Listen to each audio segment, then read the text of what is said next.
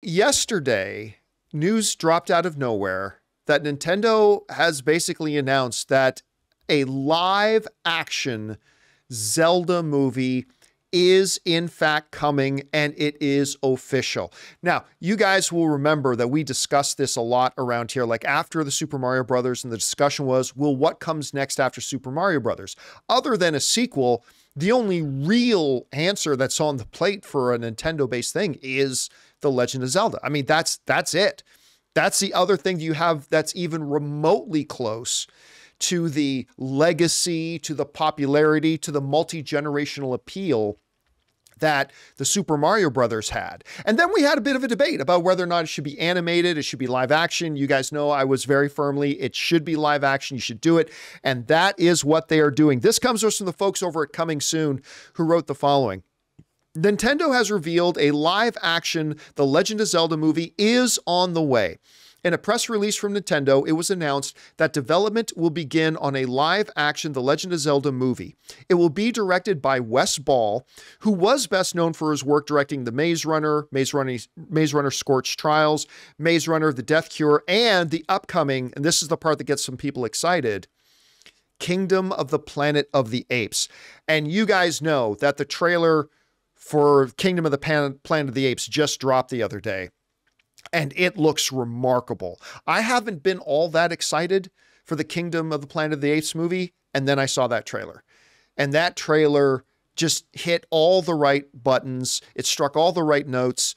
I instantly got really fascinated by it. And then following up on the momentum, Nintendo comes out. They says, we're going to be doing a Zelda movie, and it's going to be live action. And oh, the guy who's directing that Kingdom of the Planet of the Apes movie that looks so good, that's the guy who's going to be directing this. Now, look, I know there is going to continue to be debate because I've seen a bunch of you guys sending me messages too about, man, I really think it should have been animated. I thoroughly disagree.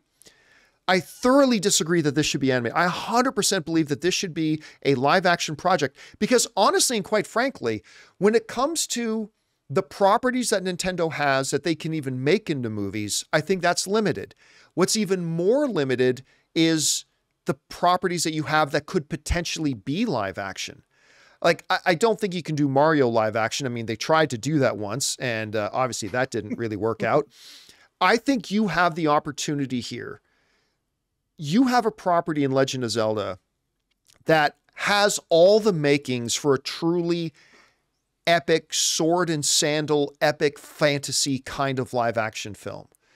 I'm not going to do what everybody else does and says it could be the next Lord of the Rings. I'm not going to say it could be the next Lord of the Rings, but I think this could be really, really special.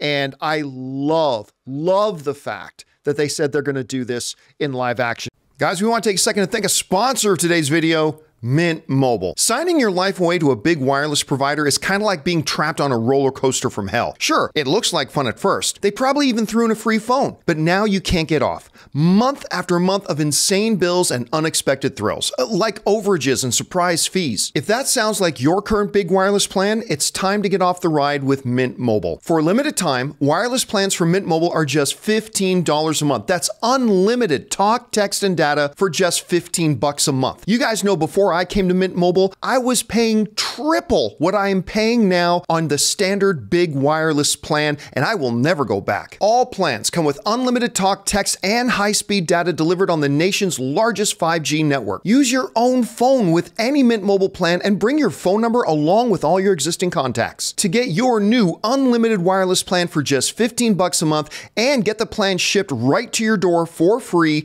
go to mintmobile.com/Campea. That's mintmobile.com/Campea.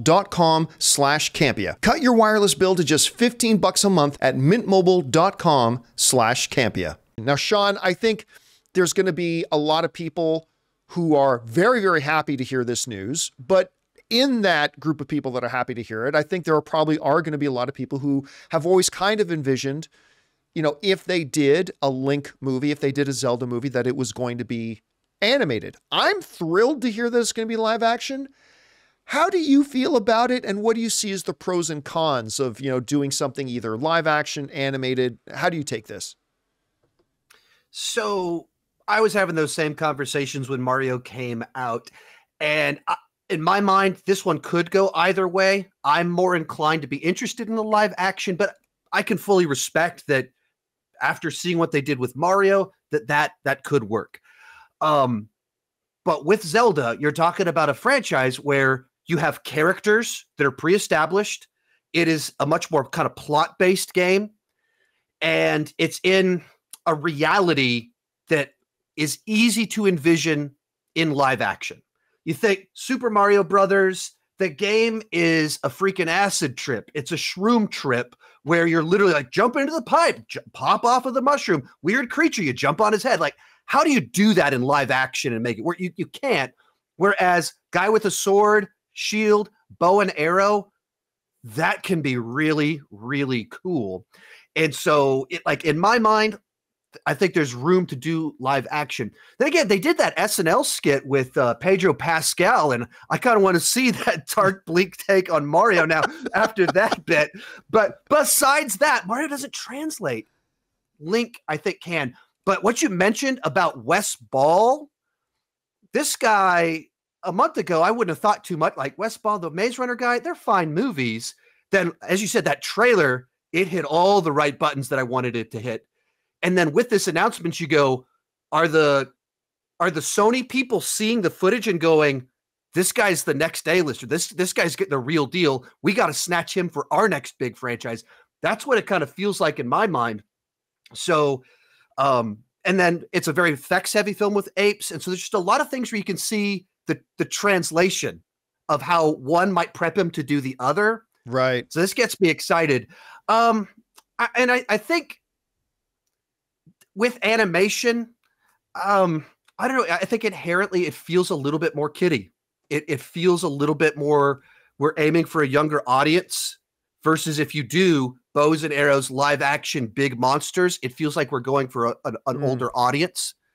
Whether that's good or bad, you can determine for yourself. But I would lean towards live action, but I could be convinced the other way.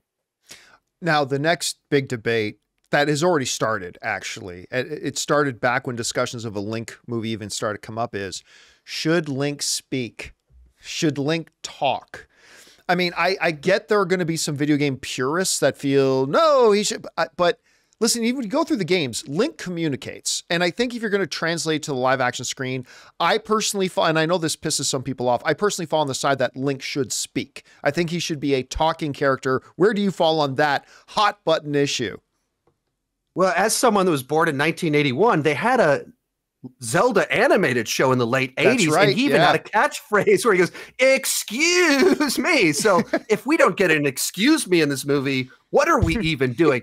Yeah, I mean, it's really tough to have a lead character that's not speaking. You just limit yourself with it when you do those sorts of choices. So I don't want to present myself as an expert. I do still have my copy of The Legend of Zelda that I got back in the 80s. I played A Link to the Past, but I haven't followed up on the more recent games. But I just think you have to. You limit yourself very heavily when you start saying we're not going to do things like that. All right, guys. Question is, what do you feel about this? A live action Zelda movie is coming. I think that's fantastic. And I think it's extra fantastic that they're going to do it live action. It's bold.